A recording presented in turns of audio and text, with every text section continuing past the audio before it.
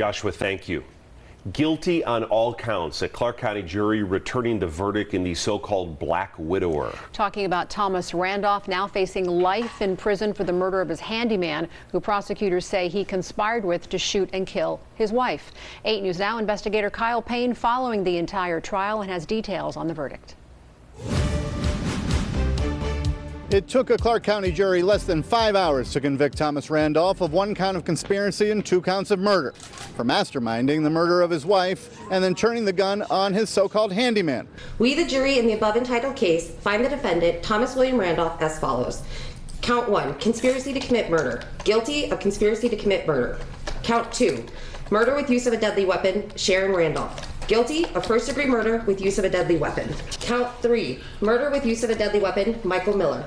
Guilty of first-degree murder with use of a deadly weapon. We also got reaction from the victim's daughter, Colleen Byer, who testified against Randolph and had no problems expressing how she feels about the man who killed her mother. That he is a predator, and he is, this is what he does for a living. He doesn't care about life. Very happy, extremely happy that it's finally over and done. There was a pronounced media presence at the trial because of the notoriety that the so-called Black Widower has gained over the course of the 15 years since the murders occurred.